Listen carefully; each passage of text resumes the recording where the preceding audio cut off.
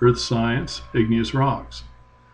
Much of what we're talking about in this lecture we went through in plate tectonics lecture, so this should be familiar to you, only this time we're going to focus in on the type of rocks that are found in the different types of plate tectonic boundaries. And let's first of all look at this model on this side, where we have again the divergent boundary, where we have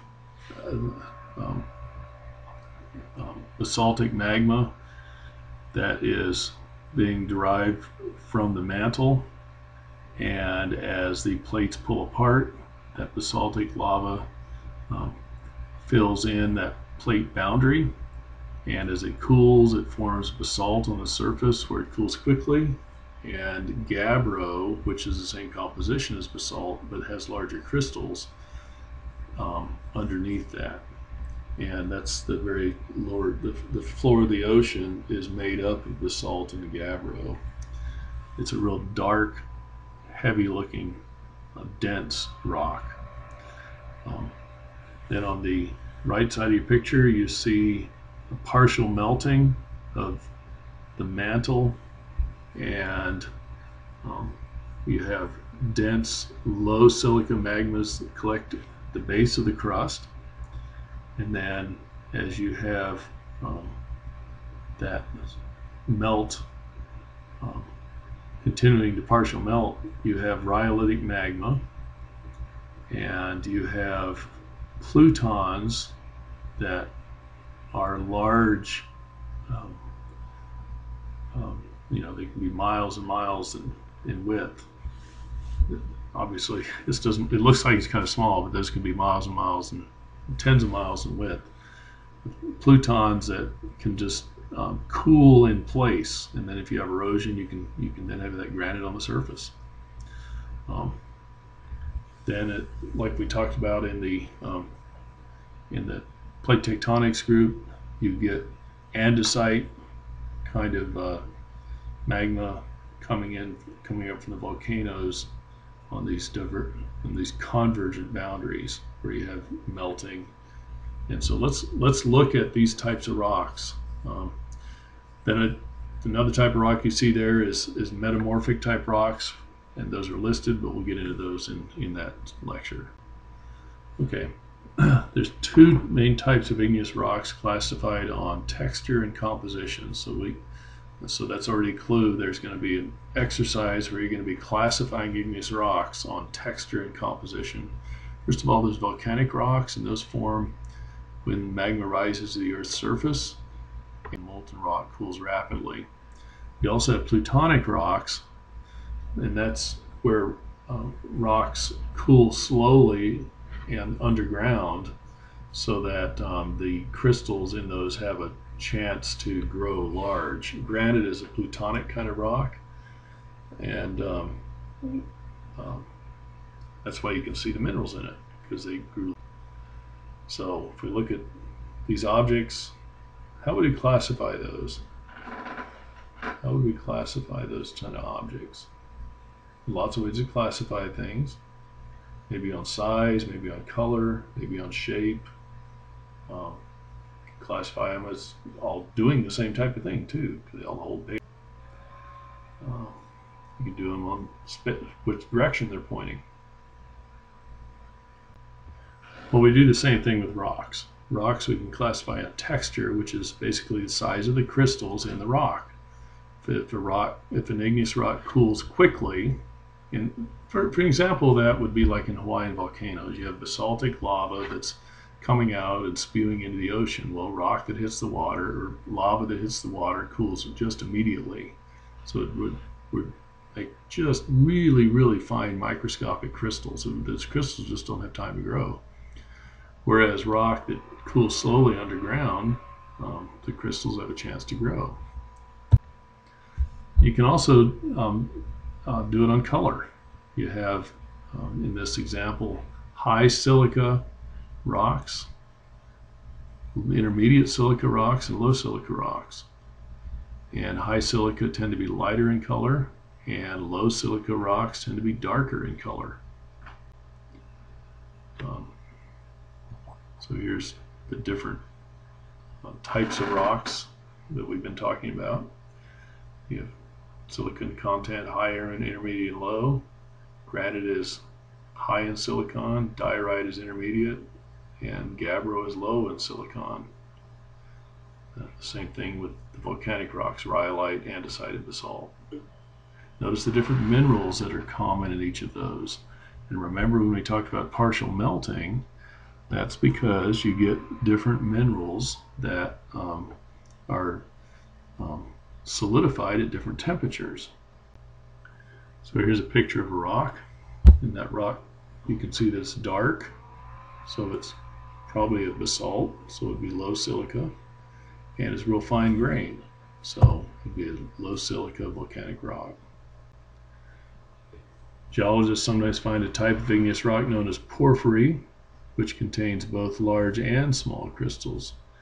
So the question is, what's the best way that you might have gotten a rock like that? It had a two-stage cooling process, so it initially cooled slow, and you had lots of big crystals in it.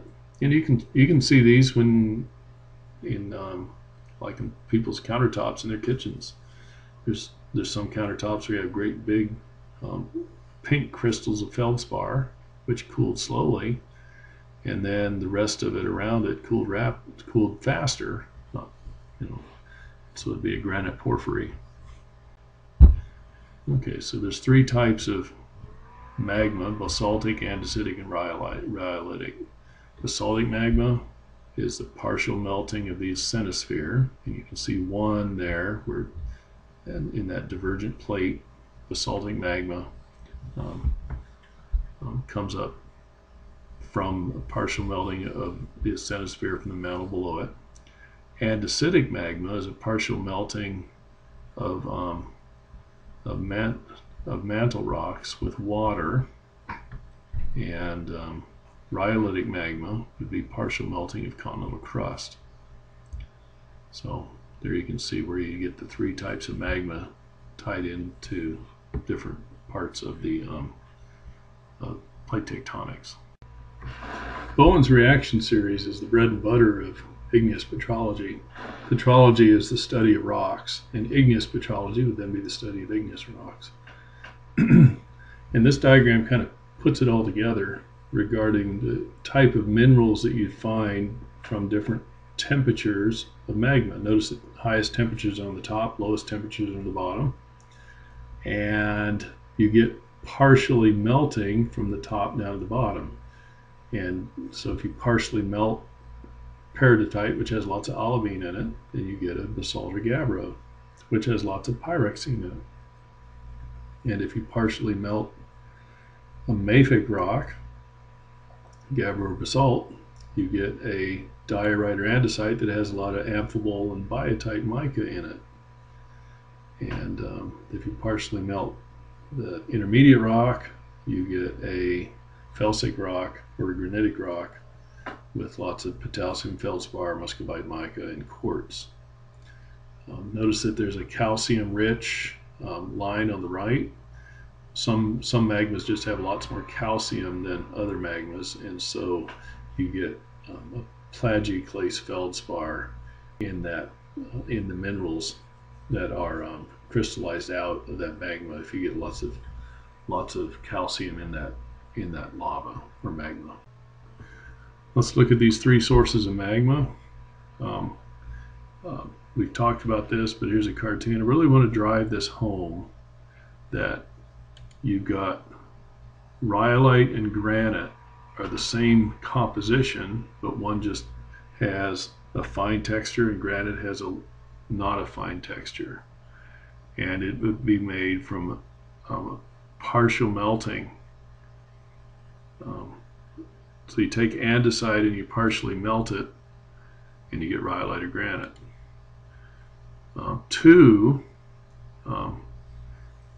Andesite and diorite would be the same composition. Diorite would be large crystals, andesite would be small, very small crystals. And in 2, you take basalt and you partially melt it, and you get andesite and diorite. Okay, one cools slow, one cools fast. And then if you take peridotite, which is 0, with the mantle kind of rock, and you partially melt it, and you get basalt or gabbro. Again, basalt cools quickly, fine crystals; gabbro cools slowly, or large crystals. So you kind of use this as a summary diagram. You start with peridotite, you partially melt it, you get basalt. You take basalt, partially melt it, you get andesite. You take andesite, partially melt it, and you get rhyolite. And what you're doing with partially melting each time is you're using that Bowen's reaction series and knocking out some of the elements. And because you knock out certain elements, then these elements recombine a different way and form a different mineral. So here's where we'd find the different boundary, different places where these rocks are made. Peridotite 0, again that is cenosphere mantle rock 1. Again, I'll just say the whole thing again. This time I use the large crystal rocks. You take peridotite, you partially melt it, you get a gabbro. Take a gabbro or basalt, partially melt it, you get a diorite or andesite. Take an andesite or diorite, partially melt it, and you get a rhyolite or granite. I'm just going to show this again, just because Bowen's reaction series is so important, and it's just a good summary of start with 0, go to 1, then go to 2, then go to 3, and the temperature changes as you go from 0 to 3. Here's the type of rocks you'd get from a composition standpoint. We've been talking about granites, and unfortunately this thing's backwards, so that the gabbros and basalts are on the right and the granites are on the left, whereas the other ones it was the other direction. But you'll just have to live with that, sorry. But it's a good diagram, because what it does is shows you the composition of rocks, so that you get lots of quartz and potassium feldspar and pelagic-clase feldspar and biotite mica and granite, but you don't really get any quartz in a diorite or a gabbro. You get lots of pelagic-clase feldspar, and then what we call ferromagnesium minerals. A ferromagnesium mineral, olivine is a good example, because it has lots of magnesium in it. Here's a good summary of classification. It's got a lot of material on this diagram. You've got an exercise that uses a diagram kind of like this.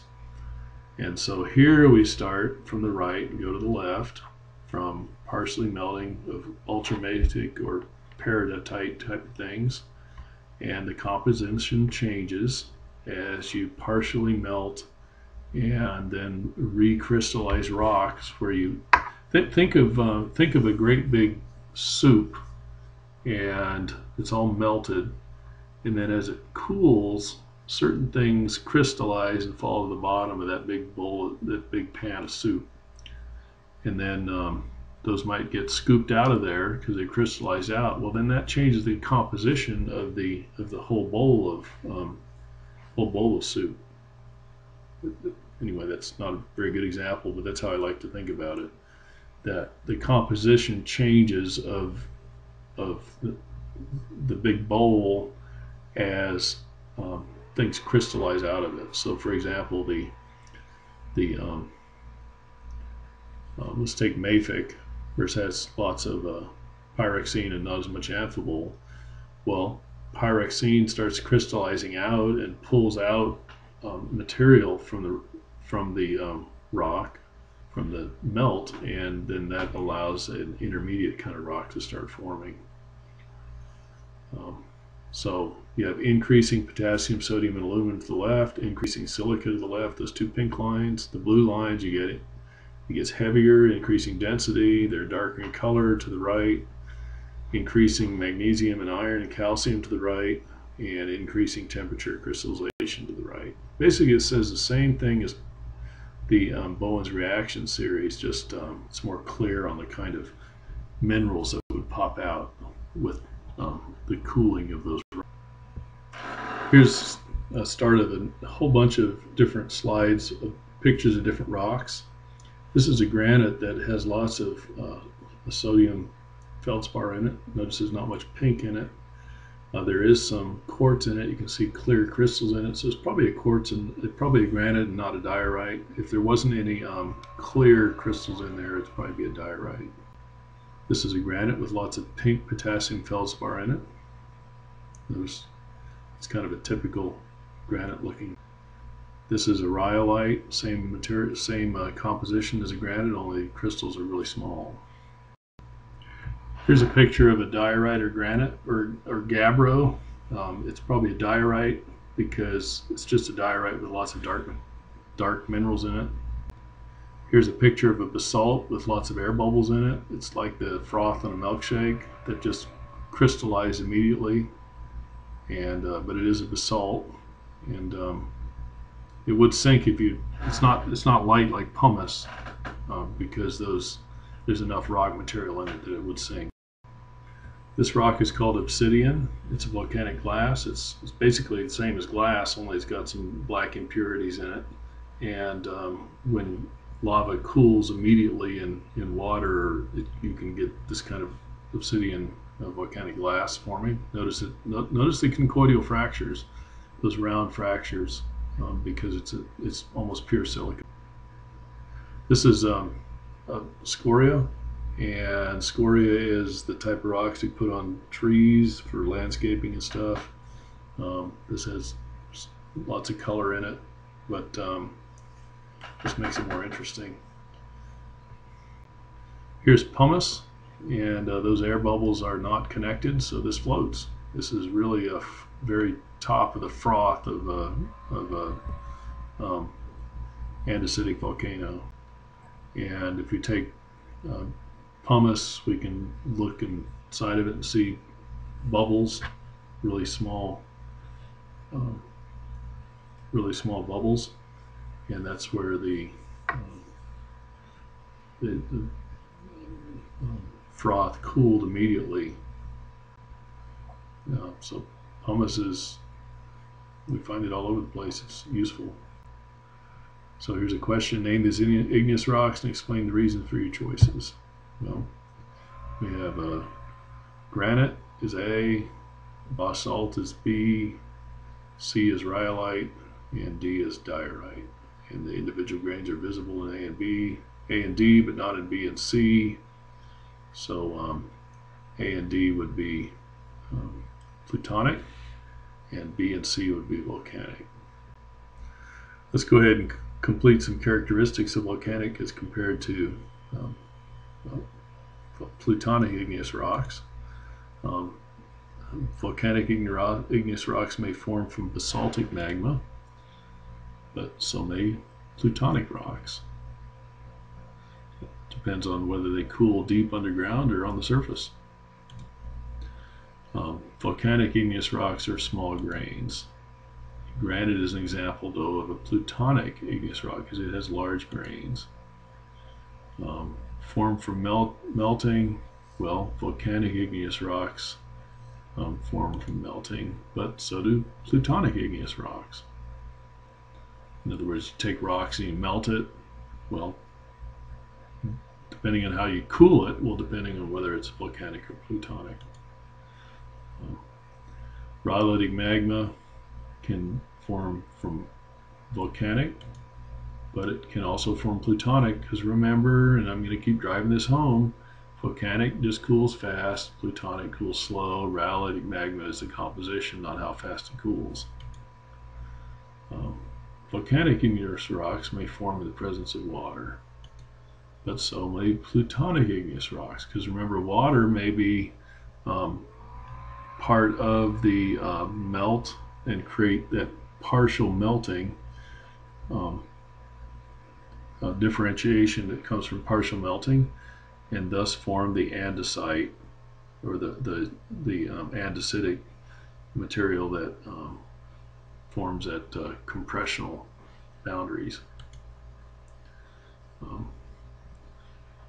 Plutonic rocks are only exposed at the Earth's surface after erosion. When they cool, they cannot cool on the surface of the Earth and get plutonic rocks. And they take a long time to cool too. It's one of the things that's interesting that the young Earth folks don't talk about is how long it takes, say, to Pikes Peak to cool. It takes a lot longer than 6,000 years for that thing to cool, but that's not really discussed. Volcanic igneous rocks contain minerals, but so do plutonic igneous rocks. Andesite's an example of an igneous volcanic rock. It's not an example of plutonic because remember andesite and diorite. Diorite would be the plutonic igneous rock. Density of minerals, volcanic igneous rocks could have dense minerals, but so could plutonic igneous rocks. Dark colored examples have low silicon content in both, and only plutonic igneous rocks would contain visible grains. The volcanic igneous rocks would have microscopic grains because they'd cool so quickly. Here's a good example of lava flowing across the street, and this would be from Hawaii. So let's talk about lavas a little bit, different types of lavas. Lavas can melt and flow as a magma. Heat from a lava can alter the minerals it touches. In other words, that like metamorphism, or just bake it. Solidified lava always forms small crystals, and the smallest crystals are at air and water and the lava interface. So the smallest crystals are when that lava hits air or water. Okay, rocks with the same minerals can fill fractures, and those fractures walls can appear altered by heat. And a lot of times crystals are large when they fill fractures. Let's talk about filling these fractures. Here's a good example of hot magma that swells and bows and fractures overlying rocks. So you get pressure in that magma and it's cracking the rocks above it. And then the magma seeps into those cracks, and then it breaks and those pieces fall down. So it can break off those pieces and they can fall down into the, and it can even, if enough of that happens, it can change the. So here's an example of a magma that's pushed its way into sedimentary rocks above it. The sedimentary rocks were there, and then the magma came in, and it's younger than those others. Remember, by cross-cutting relationships from earlier chapter. So that pluton is forming coolant. That's a sill. A sill is an igneous rock that's in line with the sedimentary rocks, whereas a dike cuts across the sedimentary rocks. So pluton is the great big rock that's cooling, and then a sill is in line with sedimentary rocks, and a dike cuts across. So here's some examples. That's a big pluton there that's then eroding away. All those mountains. And here we can see a big dike, probably, that cuts across. I mean, it's just huge. Cuts across that other rock. You can see that the mountains are eroding away. And here we can see a big pluton that's sticking up. It's Yosemite, I believe. And that's a igneous rock that's then become exposed, and we can see it now. And here's some people that are climbing up that Yosemite and sleeping on their way. Here is a plug from inside of a volcano. This is Devil's Tower in northeast Wyoming, and that volcanic plug used to be the middle of the volcano, and then the outside of the volcano eroded around it. And that's all hexagonal basalt. That's what it is. Those lines you see it are all lines of hexagonal rocks. Here you have a dike that's cutting across these other layers. It looks like it might be from the Grand Canyon. And here's a picture where you have a dike cutting across another igneous rock. So by cross-cutting relationships, the black there is younger than the lighter speckled colored rock. So that's the order of when those things came about. This is one of those right-clicking and click play things. So here you have water vapor coming from the solidifying magma. It comes up through cracks, and those veins with hot water contains lots of minerals in the hot water, and then as it cools it solidifies in those cracks, and so that's why you see it. So here's water coming down in, and then it boils and it comes back up, contains lots more material, and then solidifies. That's why you get all kinds of different lines and cracks and white bands of silicon in other rocks.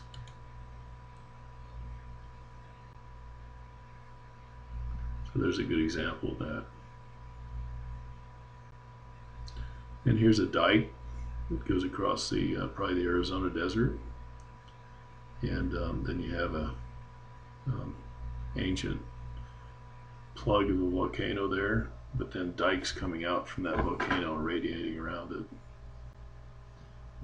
And here you have a rock that then had a lighter colored rock force its way through. Here you have a sill where you have sedimentary layers, and then another igneous sill that goes right through the middle of those other sedimentary layers, but is younger than the rest of them because it forced its way through the cracks in those sediments. So here's an example of that. We have sedimentary rock with very small crystals, igneous rock, and unaltered sedimentary rock. And then you have large crystals, and you have metamorphic rock. Well, the difference is that igneous rock took a long time to solidify, and then so you have metamorphic rock next to it because it heated up that rock nearby. Earth Science, Sedimentary Rocks. This is a lecture where we'll go over how sedimentary rocks are formed and how to identify characteristics of sedimentary. Sedimentary rocks form as horizontal layers or beds, and they're identified by composition and thickness. Older beds are at the bottom and younger at the top. There's three types of sedimentary rocks, and we'll cover all of these in this lecture: clastic sedimentary rocks, chemical, and then biochemical sedimentary rocks. And those are divided by the type of material that makes up the sedimentary rock. And there you again see some layers of sedimentary rocks and a couple of canyons. So the different places where sedimentary rocks that we call clastic are formed are in alluvial fans, and you can get sandstones and conglomerates formed in alluvial fans. And there you see one forming at the base of a fast-moving stream that brings sands and gravel off sides of a mountain or a hill. You can get it in a mountain stream. Mountain stream will normally have a conglomerate because a mountain stream moves fast and they can move larger pebbles. A meandering stream will normally have sands and shales unless it's at flood stage because the water is slower and it won't move as big a material. Swamps will have like shale and coal in a swamp, very fine clastic material. Coal is not a clastic sedimentary rock, but swamps can have both. Shale is a clastic sedimentary rock because it's like mud-sized particles in it. A delta can have sand and shale, and a delta, like the Mississippi River Delta, will have layers of sand and shale. A rise and a slope off the edge of an ocean can also show sedimentary rocks. The type of rock that you can, a sedimentary rock that you can find in road cuts, it's called turbidites. Well, a turbidite is a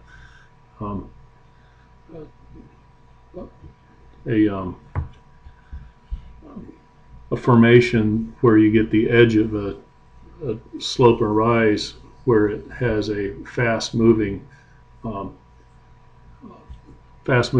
current that it's kind of like an alluvial fan, only it's underwater. And then a beach, you can get sandstone on a beach. And then sand dunes.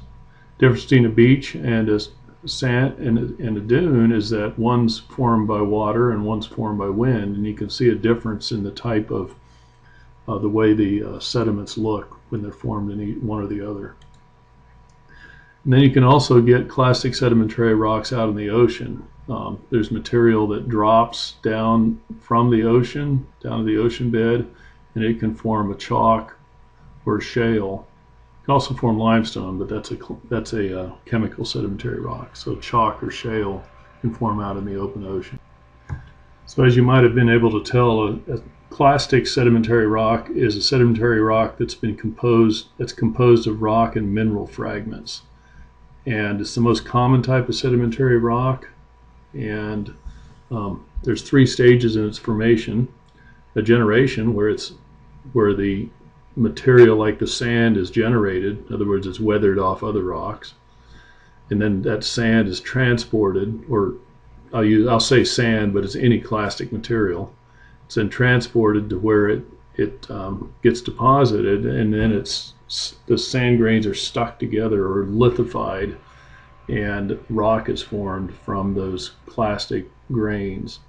So lithification is the process of sticking those grains together. It's cementing them together, just like taking sand and putting glue in it. So let's talk about generation. Here's a picture of Bangladesh with the Ganges River Delta coming down into the Indian Ocean, Bay of Bengal.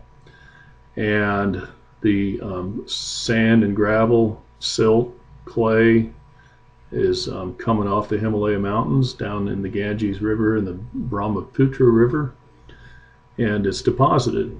And so so the generation side is where you're getting the physical and chemical breakdown of any rock, because that weathers off some other sediment or some other igneous or metamorphic rock. And that generation creates different size grains that then are broken up with transportation and further. Transportation stage includes the sorting. The faster the stream, the bigger the gravel it'll carry. And so you see the big coarse gravel in the middle of the picture. That means that was a fast-moving stream or fast-moving current, whereas the finer sand was a slower-moving current.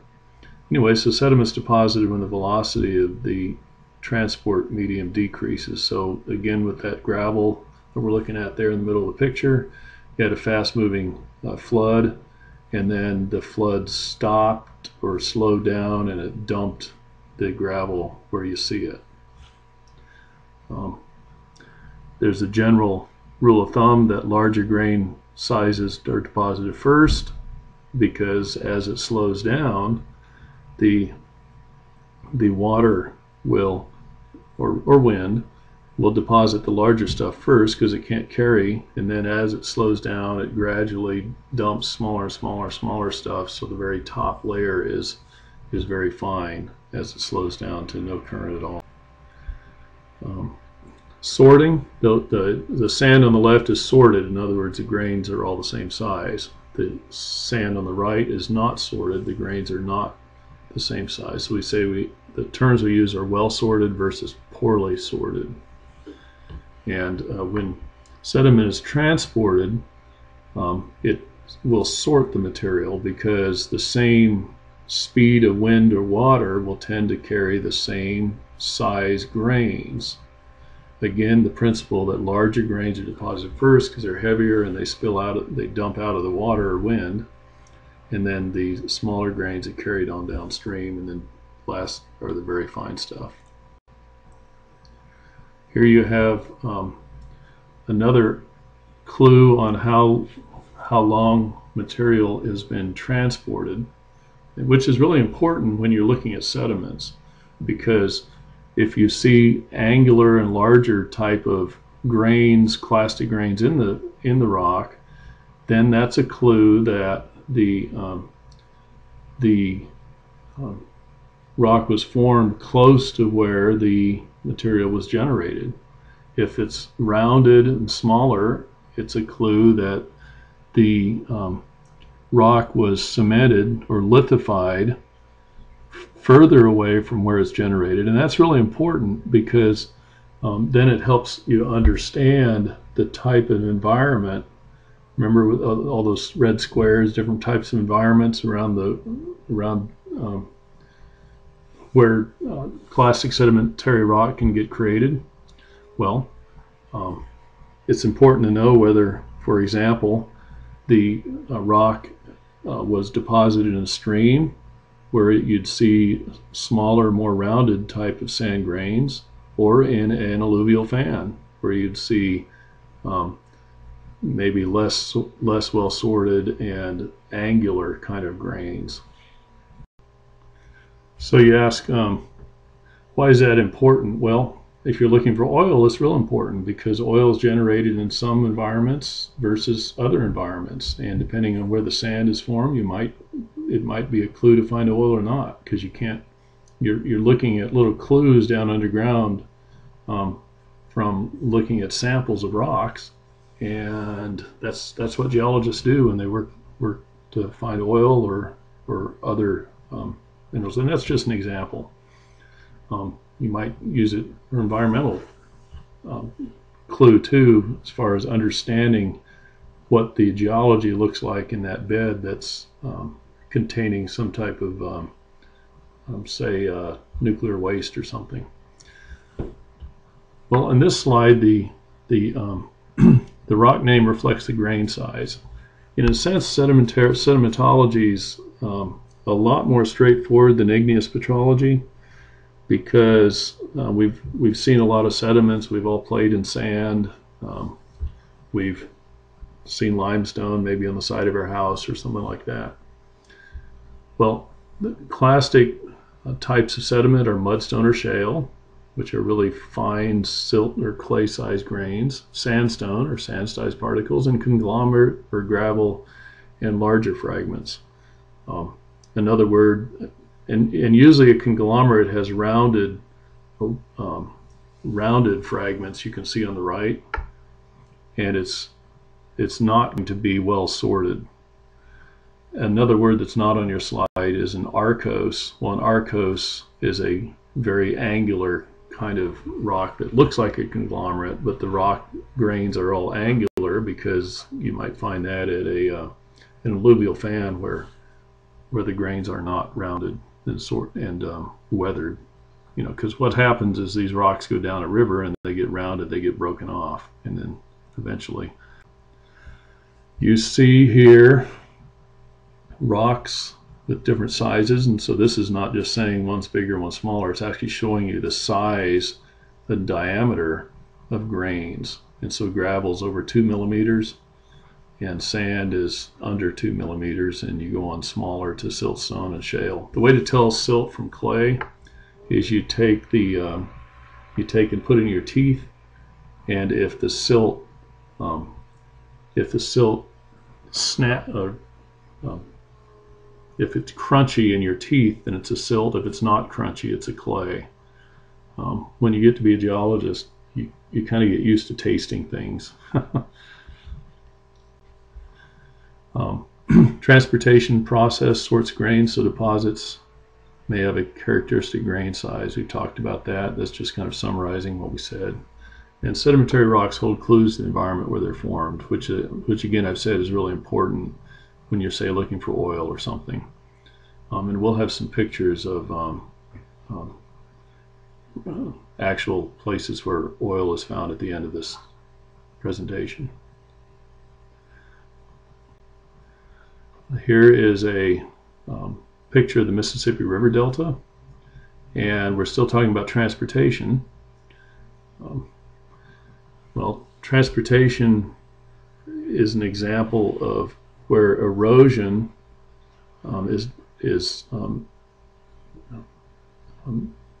erosion begins the transportation process as the clastic material comes off the rocks where it's generated, and then it's moved by either streams or wind or glaciers to where it's going to be. The size of the material depends on the velocity of the transporting medium, and also depends on the type of transporting medium. A glacier can move great big rocks, whereas wind will not. In water can move really large rocks too, but just not very far, for very long. Depending on the type of landscape you're looking at, will help you have an idea of what type of transportation is happening. Here you can see the Mississippi River Delta sticking out into the Gulf of New Mexico and carrying sediment with it. Rivers are real important when it comes to transporting clastic material and creating sedimentary rocks. And there's a lot of features in this river, believe it or not, that we'll be studying more about in rivers. But if you look in the middle of the picture, you see that bar going out into the river. Well, that's where you're going to get a deposition of the rock forming, whereas on the right side, the river's cutting into the bank, and that's where it's eroding either rock or dirt, or the side of the bank there is just eroding away where it's being deposited on the left side. And as the river meanders, in that curve we call a meander, and that, again, that's another chapter. As it meanders, it's cutting into a bank and depositing on the inner side of that meander. And then as you go up to the upper left side of the picture, that meander goes the other direction and it's doing it the other way. Well, that's important because that's rivers are an important place where you get sandstone and shales deposited. And here's an example of a cycle, and notice it's 1 millimeter, or it's 1 meter, so that's about 3 feet high that we're looking at.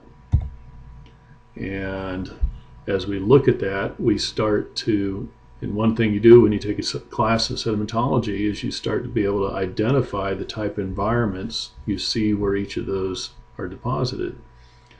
And so you have in the bottom, about a bottom half meter, you have a deep channel where you have a coarse grained sediments and large scale cross bedding. So that's the deep channel of the river. Then the middle is a shallow channel, fine grained sand, small scale cross bedding. And then at the top you get a floodplain or mud and silt. Well, what we can see is that you just saw that river in the meander. Depending on what part of the river you're in, you'll get different types of deposition. And so you can look at the sandstone and tell that it's been deposited in a river, and as opposed to, it'll look very different if it's deposited on a beach or in a wind kind of carrying environment. Okay, some more about transportation. Here's another example we could look at of that water transporting sand, and you see the waves cross bedding where the water's transported the sand and then covered over it with other sand and left the waves in the side of the hill. Let's move from looking at rivers to looking at beaches. Just a little bit here about the kind of classic sedimentary rocks you'd find on beaches. There's a normal beach, and there's a black beach, there's a green beach, and there's a red beach. The normal beaches are what we usually see. The other 3 beaches are on Hawaii. And the different types of rock that the beach got generated from and then transported to the beach affected what color the beach is. The normal beach would be quartz and feldspar with shell material. The black beach would have been generated from basalt.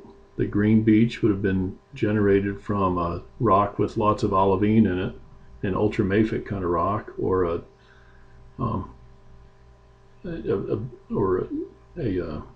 basalt that just happened to have lots of olivine in it.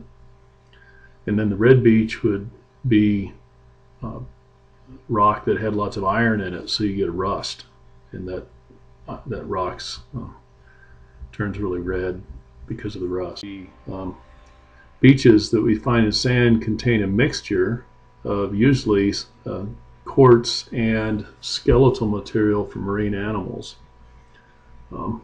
Minerals commonly contain quartz and feldspar, and you can see both next if you go to the beach this summer. Look at some of the sand and you'll see clear sand grains, that'll be quartz. You'll see cloudy looking sand grains, and that'll be feldspar. It'll be the pink or white, depending on whether it's high potassium pink feldspar or a high calcium kind of a gray feldspar, or a high sodium a white feldspar. And then you can kind of tell the shell fragments as well. Here's a black sand in Hawaii. Hawaii has lots of basalt because it's volcanic islands. Here's the olivine green beach. It's another beach in Hawaii. And the red beach are rocks that are full of iron. And this is another beach in Hawaii. So the iron's rusting out from those rocks. Another place that you see clastic sedimentary rocks are lakes, and you can see layers in that lacustrine or lake deposit, and those lacustrine layers we call varves, and a varve would be an annual winter-spring change, so that you get a different type of sediment deposited in a different season. The spring you might get spring floods, and they bring in more classic material, whereas in the fall and winter it wouldn't get the flooding, and so you just get a real fine material, and so you can see one layer to the next. And one of the papers that we have with the Old Earth Creation Society that we give shows a lake in Japan that has 100,000 of these annual layers, which means that the lake deposits go back 100,000 years, and you can actually count the layers back that long. Okay, wind is a important factor in looking at transportation, and I want to show you what kind of cross-bedding you'd expect to find with wind. So in wind, here we have wind on top of the ground, and then it erodes the sand as the wind blows and leaves the pebbles, because the wind isn't strong enough to move the pebbles in this case, where it is strong enough to move the sand. And then as it moves the sand away, it forms what's called a desert pavement, because you're just getting the pebbles on top of the ground. The wind has transported away the finer granite. And here's an example of desert pavement. You can see lots of looks like iron-rich rocks. Another example of desert pavement. Winds can blow silt, and when fine-grained silt gets blown and deposited, we call it loess. And so here you have a transportation of silt that got deposited, and there's a road cut above the Mississippi River Delta. Here's an example of transportation of dust that gets caught up in the wind off the Sahara Desert, and if that dust builds up and gets deposited, we would call that a loess. But you can actually see the dust from space getting blown off the Sahara Desert, and then now loess isn't where it gets dumped into the ocean and deposited. I'm just saying that dust can be transported. Sand can get transported too by wind, and here you have sand dunes. You can just tell whether something is a sand dune or whether something's deposited by water by looking at the grains. So here we have a wind direction blowing sand, and as the wind continues to blow, it moves sand from the left to the right and gets deposited. And the wind direction then changes and the sand starts going and builds up. Direction changes back and forth and you get a deposit that looks like this. So that looks very different than what you'd find in a when we looked at river deposit, because in river deposit you can tell a cycle as a meander goes across the river of the deep channel, then the shallow channel, then the floodplain as that meander moves across. Very distinct. Whereas here you have real very well sorted sand grains. In other words, the sand grains all the same size, and you can tell that the direction moved back and forth, and you do not, absolutely don't have those cycles that you'd expect to see in a river. And it's very clear when you do sedimentology that you can see layers that match the kind of environments you see, and it works really well. And it works really well to use those environments to go tell geology. It absolutely does not work to look at rocks like this and then to try and figure out a catastrophic flood geology model for all the sedimentary rocks that we find around the world. It just does not work. And the difference between these water deposits and wind deposits, it's a really good example. So let's talk more about lithification, because we just showed you a picture of lithified wind sediments. We've moved from generating the material to then transporting the material to then lithifying it. Well, this is a really good picture of where you get rocks that have been or sand grains. Let's just say sand, could be anything, but sand that gets compacted, and then when it gets compacted, they can have cement that gets crystallized in between the grains, and then those grains get stuck together, and then you can have multiple generations of cement where it sticks those grains together. So in the example lithification, here's our sand dunes that are getting transported. By the way, you should be able to look at that and tell which way the wind's blowing from that little picture. Looks to me like the wind is blowing from the right to the left. And so then those sand dunes get stuck together and it looks like this.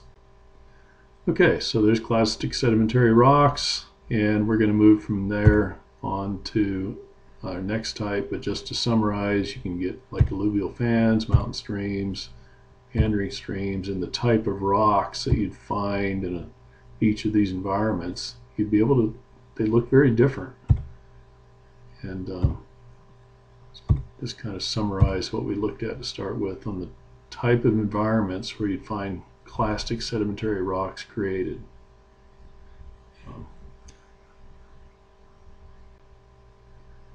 Okay, so looking at this diagram, weathering, transportation, deposition can occur during steps 2, 4, and 8. In other words, when igneous rock is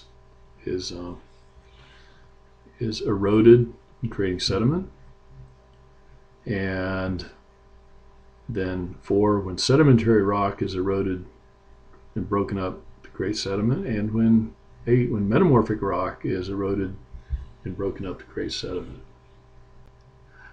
Let's look at this picture here and make some observations about the grain size. We talked about, and I said it a few times in the lecture before, faster moving, in this case it's going to be water. This is not a wind deposit. So faster moving water will deposit the heavier, the bigger conglomerate grains, because faster moving water can carry more stuff. Gets fast enough, it can move your house, move a pickup. That's just another big grain if it moves a pickup, which is why you don't want to drive through a flood in your car, because it will pick your car up like a big rock and flip it over and you'll drown. So be careful. Even in northwest Arkansas, it can do that. So just be careful.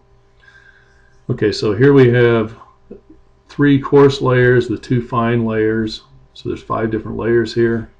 And so we have 3 flood layers and 2 kind of normal layers where the sand is deposited by this stream. So just to summarize, distinct layers, the different size materials, size of the grains would relate to the velocity of the water that deposited them. So you have 5 layers. So you have normal flow and then you have flood conditions both. 1, 2, 3, 4, 5 layers. And that's one of the fun things you do when you're out at a road cut, is you start looking at the road cut, and then you go down the street, look at another road cut, or go to another part of the state and look at another road cut, and you start to put these pictures together to get an idea of how they relate to each other. Okay, so now we're going to talk about chemical and biochemical sedimentary rocks, change subjects. And so swamps, you can get coal deposited in a swamp, or peat. Peat might be another. Doesn't say peat, but that would do that too. They can be deposited in a delta, or you can get a reef, limestone reef. You can get rock salt deposited in a lagoon. You can get limestone deposited on a shelf. You can get limestone deposited, chalk or limestone. Chalk is a biochemical rock deposited out on the open ocean. Okay, so this is salt, and it's a salt in the floor of an ancient lake in Utah. Well, salt will crystallize out when you have water that evaporates, and then it leaves the salt behind.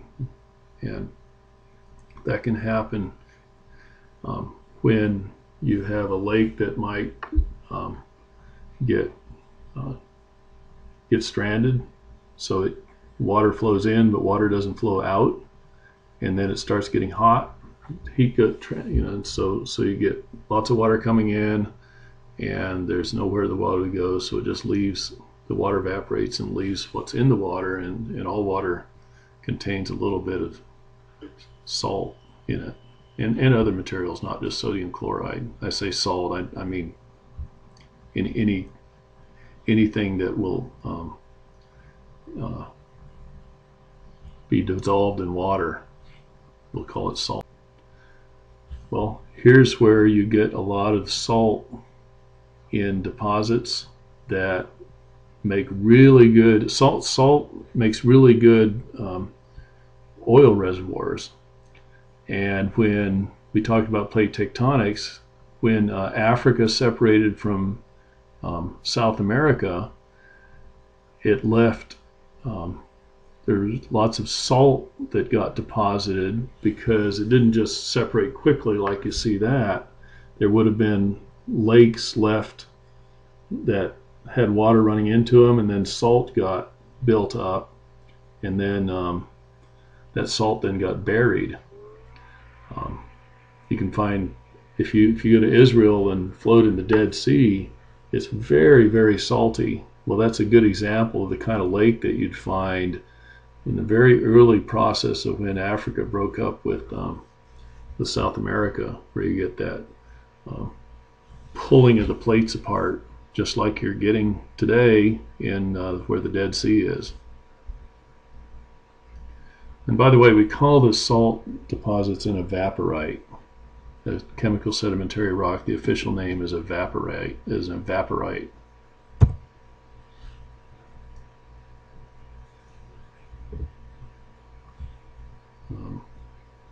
Okay, I'm just showing here that the light blue is where you'd have conditions of the early breakup.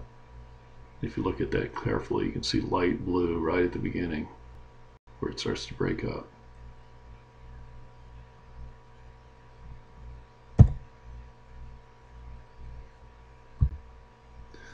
Okay, here's the way we get salt beds, the process I just talked about, where you get evaporation from a lake, and then when the water evaporates, the salt doesn't evaporate, and it gets deposited down, and then it gets covered over. Then what happens is that pink area kind of at the bottom of the picture on the left, we'll look at that picture first, it gets covered over by other sediment, and the weight of that sediment pushes the salt. Salt is not a very strong mineral at all, and so the weight of the sediment pushes it, and then salt tends to be lighter, and it tends to push up above and go up into the other sediment. And so you see on the lower right side of the picture that salt gets pushed up and it starts to squeeze those other sediments up. And where the sediment pinches out in the salt makes really good oil traps, where oil gets trapped. And I'm going to show you some pictures of geophysics places in Angola off the coast of West Africa where oil is trapped, and you get lots and lots of oil trapped with that salt. Okay, again, we're talking about salt here. This is a geophysical line looking down into the earth off offshore Brazil. On the west side of that Atlantic Ocean that broke up. So this is looking for oil, and there's a red oil rig where you drill down into this area, and then on the right side you have another red line that says projected. It's probably a projected oil well, and this is from a few years ago. So you get depth on the left side, 6,000 feet down into the earth, 15,000 feet, 30,000 feet down into the earth. The red at the bottom is most likely igneous or metamorphic rock, and all the colored areas above that red area are sedimentary kind of rocks. Well, that big area in the middle is salt. You've got maybe 10,000 feet of salt that have been deposited, and you got sedimentary rock below the salt, you got sedimentary rock above the salt. I just showed you the mechanism where that salt gets deposited and then squeezed around in the previous two slides. And I just want to say, it is not possible for that salt to be deposited there by a flood. Flood geology absolutely will not help you find oil in salt deposits, because it does not work. But this is really a great picture of how you see salt getting moved around by the overbearing weight of sediment above it, and then being used in the oil industry to then go look for oil. We see the same thing off salt off Gulf. And so here we are in the Gulf of Mexico. And this is a top-down picture, not a side picture. And the black areas have salt near the subsurface, and they're just oil wells all over the Gulf of Mexico that are drilled down into that salt, because oil will not go through the salt. It gets trapped in the salt, and then you can drill down into it and pump it out. Same with natural gas. So here's a picture of salt in the Gulf of Mexico. Again, at the top, it's about 5,000 feet under the ground, under the earth, and so about a mile down, and then 40,000 feet, three miles down at the bottom of your picture. And then that purple is a salt bed, and you can see where the salt has moved, because the weight of the overbearing sediment is so strong that it's moved. Now those wavy lines, those are all the edges of different sedimentary formations, and you can kind of follow the edges of the sediment based on the wavy lines in the picture. Here's another example, and here's an example of an oil well that's drilled down into down 20,000 feet, and drilled into some formations that you can see those colored lines, yellow, red, yellow, blue, green, brown, and red, are pinching out into the salt bed. And you'll see the same formation on the other side of the salt bed. So if you're a geologist, you'd be saying, okay, maybe I found oil here on this well, maybe I want to buy the land on the other side of the salt bed and drill down and see if there's oil on the other side in the same formation.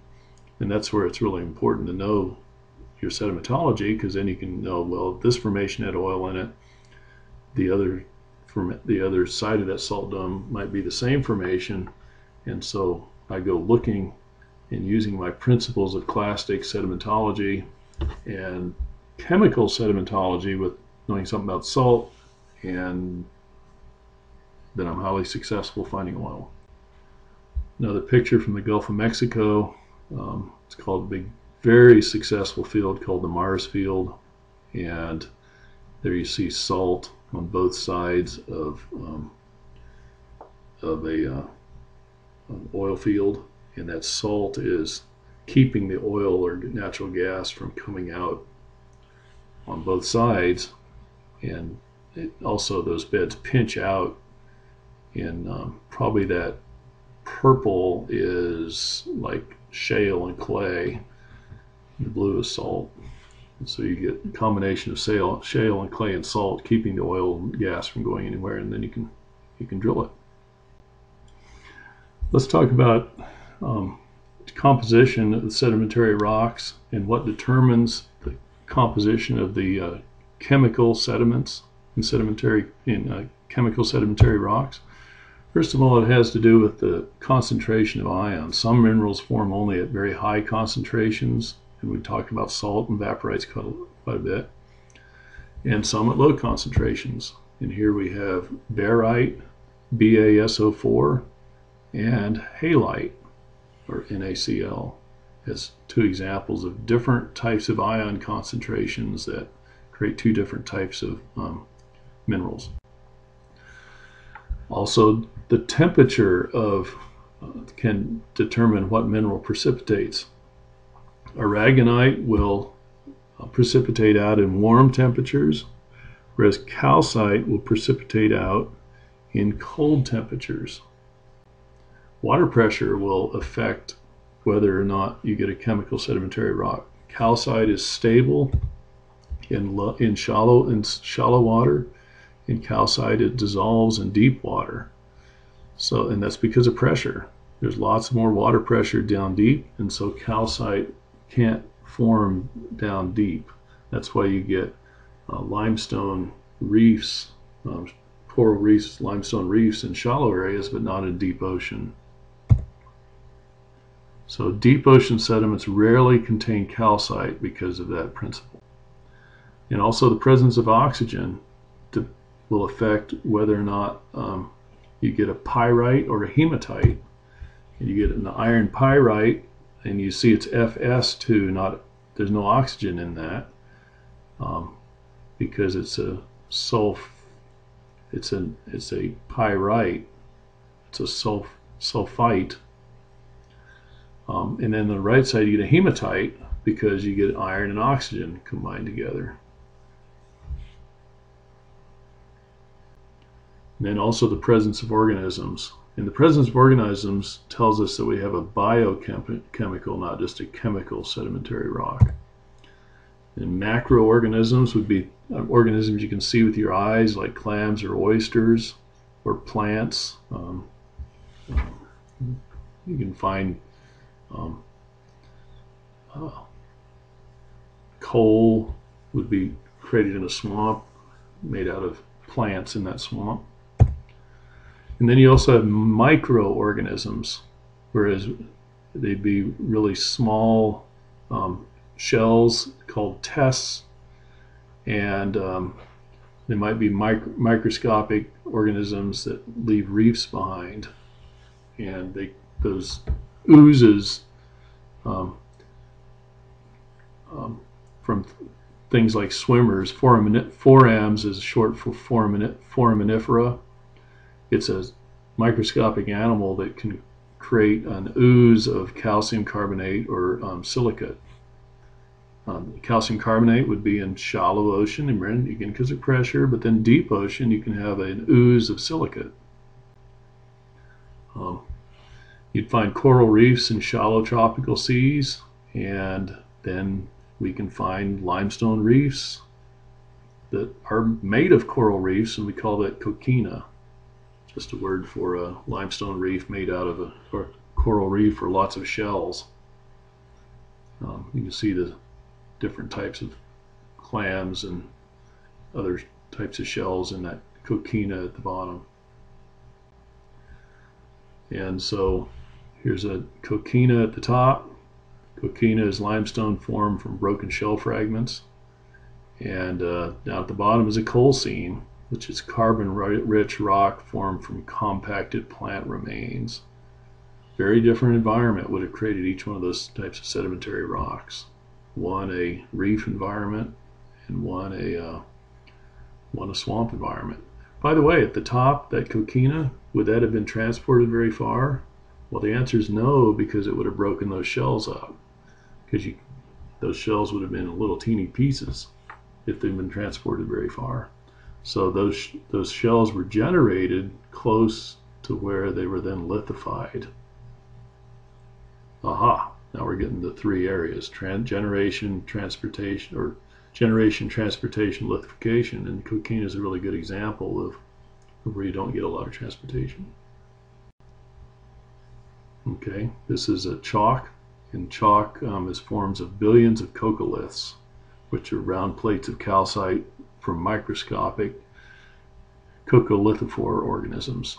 And this is the famous cliffs of Dover, and the whole cliff there is made of microscopic chalk organisms. And here's where you get that, in the English Channel, where you get a bloom off the coast of France. Marine organisms in the geologic past were used to have that cliff created. So if this is the site of our rock that's being deposited, the very top of that rock has the living organisms, and then the bottom has abandoned homes, and we might find that like in a coral reef. The very top part of the coral reef has the coral polyps, and each one is a separate little organism, but then underneath it'd be the rock that's been lithified and stuck together because those homes have been abandoned. And those homes might be coral, might be shells, and all kinds of things. And here we see a good example of that. We have extinct clams, and looks like rugose coral. It says clams, but it's clams and rugose coral. Those long skinny corals are one solitary coral. That'd be a really interesting bed to go to, and you can see that black thing in the middle is there for size. It's a compass is what it is. And here's an example of microscopic organization, the foraminiferan. There's a needle, and those things fit into the eye of a needle. They're so small. And here's a bloom of foraminiferan that would be creating biochemical sedimentary rocks with that type of organism in. I mentioned Angola a little bit ago. On the left, you've got an oil well log, from a well. And what you do with these is you drill your oil well, and then you hire a company to put a tool, a reader thing that goes down to the bottom of the oil well, and it measures how much gamma rays or they have all kinds of measurements that they can do to figure out what it looks like. And so there you see limestone at the top, then you get salt, then you get sand and mud underneath it. I just want to make the point again, because an evangelical church has so many people talking about a young earth and flood geology. You absolutely cannot have this type of formation in a flood where you get limestone over salt, which is over sand and mud. And sand and mud can be a flood deposit, but salt and limestone cannot. Just like we saw above, the mud kills the coral reefs, and salt dissolves in water. So This is a well that's drilled, one of thousands of wells drilled offshore Angola. So this isn't anything different for geologists. This is bread and butter for geologists. So just to summarize our different environments again, we get swamps, we get deltas, we get limestone reefs, we get lagoons, and there's a shelf that's not a reef, and then you get open ocean with chalk. Earth science, metamorphic rocks. Here we see the same picture we've seen before, showing us all kinds of different rocks in this lecture. Well, metamorphism is when you take and make changes in mineral composition or texture on an existing solid rock. And those changes happen with temperature, pressure, and presence of fluids. So you can get metamorphism because of changes in temperature, changes in pressure, or the presence of fluids, mostly like water. You add water. And we talked a little bit about this when we talked about plate tectonics, and again, we're going to get into that in a lot more detail in this actually pretty short lecture. Temperatures have to be high enough to promote chemical reactions, but not high enough to cause melting. And depending on the rock and the conditions, that temperature would be between 200 degrees centigrade and 1100 degrees centigrade. And you can find similar temperatures deep in the crust or near magma chambers. It just depends. And there's two types of metamorphism. We have contact metamorphism, where you can think in terms of like your hot stove, something that's close to the heat would be close to that contact, and like close to a magma chamber where you have hot magma, and the rocks around that, they wouldn't necessarily all melt, but they'd be baked. And that's where you get marble. Marble comes from contact metamorphism, where you have magma heating up limestone that's close by, and it changes the structure, the mineral structure of that calcium carbonate or that limestone. And then you get regional metamorphism, where you have rock that's, say, buried under mountains, and the weight of those mountains pushes minerals together. And so you see minerals pointing different directions, and then you get minerals all squeezed and all point perpendicular to where the pressure is. We call that foliation. And you can, again, if you look at people's kitchen counters, sometimes you can see the granite is kind of strung out. Well, that's because it's had regional metamorphism push those layers out kind of sideways. Either that, or sometimes they get remelted, and then they get strung out after they get remelted a little bit. Increased pressures and temperatures cause tabular minerals to take on a preferred direction. We call, again, that foliation. And again, you can see a granite at the top, and then you can see a metamorphosed granite or metamorphosed rock. We call that gneiss. Now, it's easy to think of granite turning into gneiss, but actually gneiss can occur with like a sandstone. You can get a sandstone can be remelted, and then can become a gneiss kind of rock also. So it's not just granite that turns into gneiss, because it's basically the same kind of composition. And here's a nice picture of where you get different types of rocks from different types of metamorphism, starting from left to right. You get a low grade of metamorphism. We might call that slate, where you get lots of regional metamorphism where it's low pressure. And if you increase the pressure down deeper under those mountains in the picture, you might get a phyllite. And a phyllite is just, you take that slate and you just like grunge it up more. I like the word grunge when you talk about metamorphic rocks, because that's really kind of what you're doing. You're just grinding them up, grunging them up, baking and squeezing them, and just pushing them around.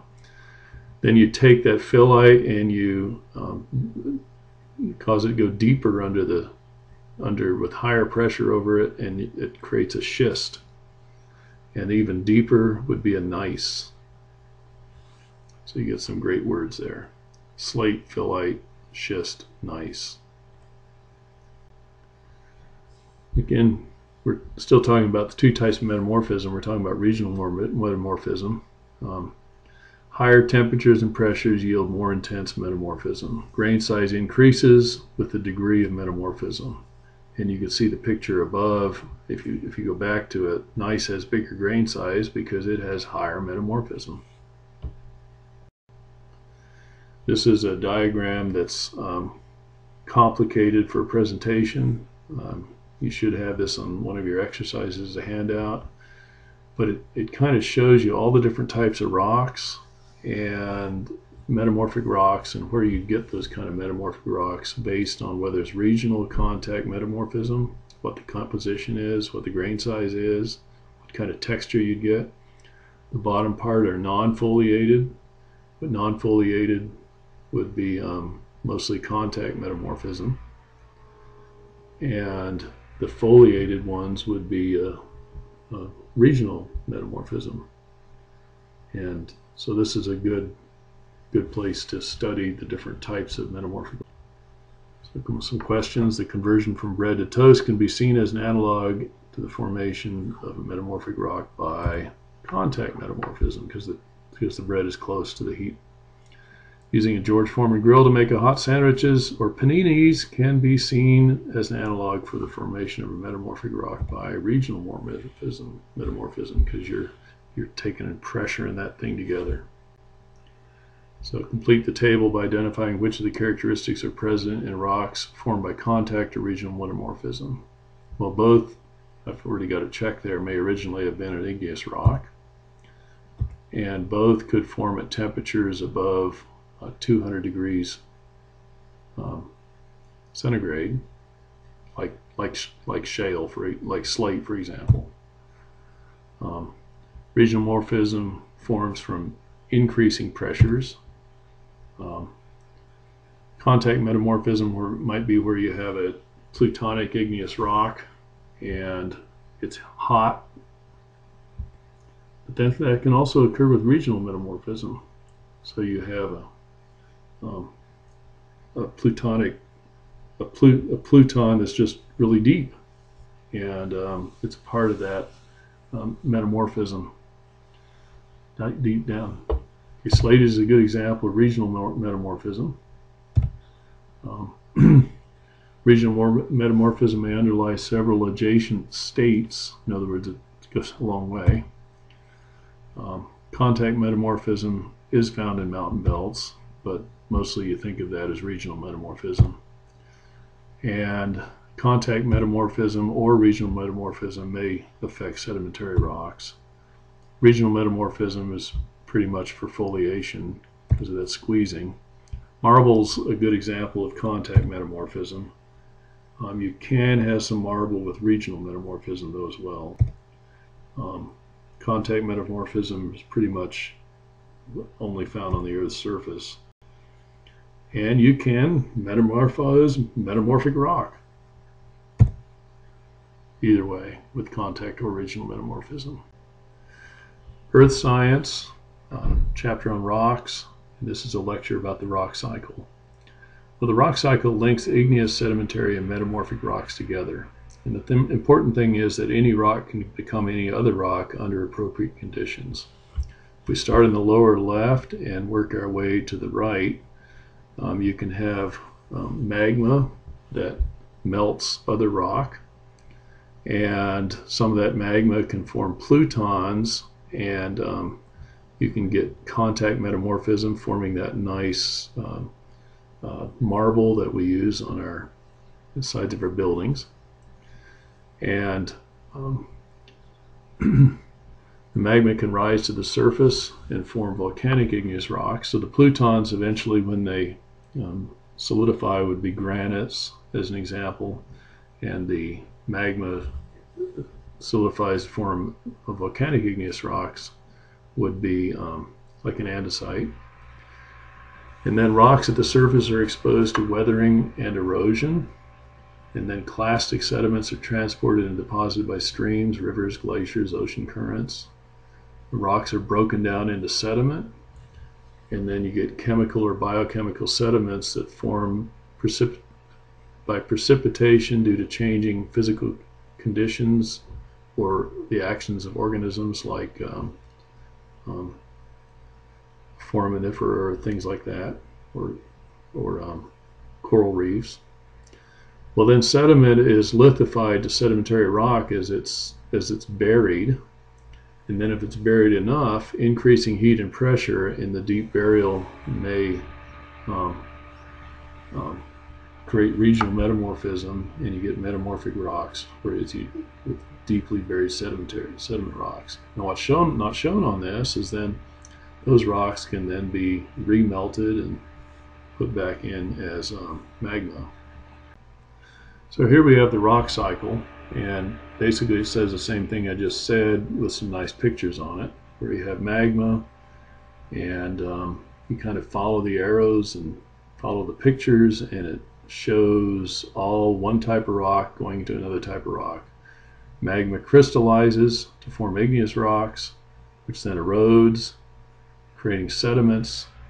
Those sediments can be buried, and metamorphic rocks can be created from that burial, which then they're melted again. We're going to drastically change subjects here and talk on 3 slides about mineral resources, and a couple slides, just 2 slides on oil and coal. And just want to talk about how you get mineral resources where you do. So, for example, why do you get gold where you get, or platinum where you get, or why do you get aluminum where you get? In other words, these minerals that we use that are so critical to modern technology that God's provided for us in rocks and minerals, why do you get them where you do? Why do they concentrate where they do?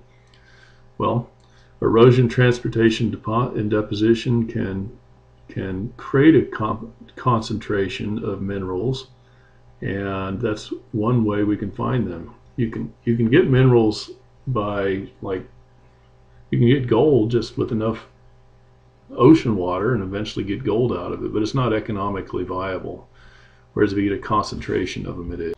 You can also get chemical reaction. So first was concentration of minerals, another one was a chemical reaction by changing temperatures and fluids, movement of fluids through rocks.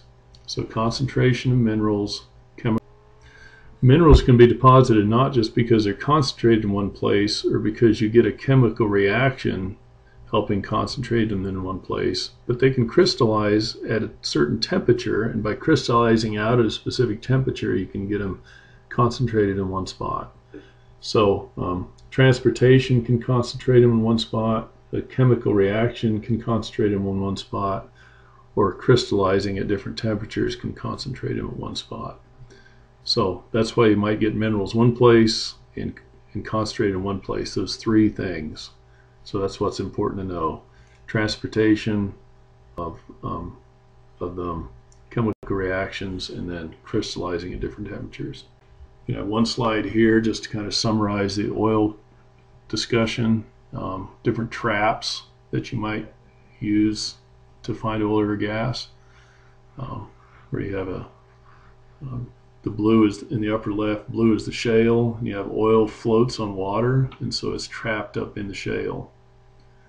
In the lower left, you get a unconformity, and the sediments butt up against that unconformity, and the oil can't go through that, so it's trapped. Again, it's floating on the water, and there's water down in the rocks under the earth. And so the upper right picture, you get a fault with a rock that nothing can go through, and the sandstone that has pores in it, that has oil in the pores. Oil floats in the water and then gets trapped, and so you can drill down in there. Same with the sandstone pinching out in the shale in that lower right picture. It takes millions of years for oil and gas to form, and it does not happen quickly and overnight. Then one slide here on coal. The U.S. has some of the largest coal reserves in the world. Different types of coal. You have lignite coal and bituminous coal and anthracite coal. Notice that anthracite coal, you don't really get. Anthracite coal is a metamorphic coal. It's a very high grade coal that forms underneath deep mountains. Most of the coal that we burn is bituminous coal, and then lignite is a really low kind of dirty coal that you'll get in some formations.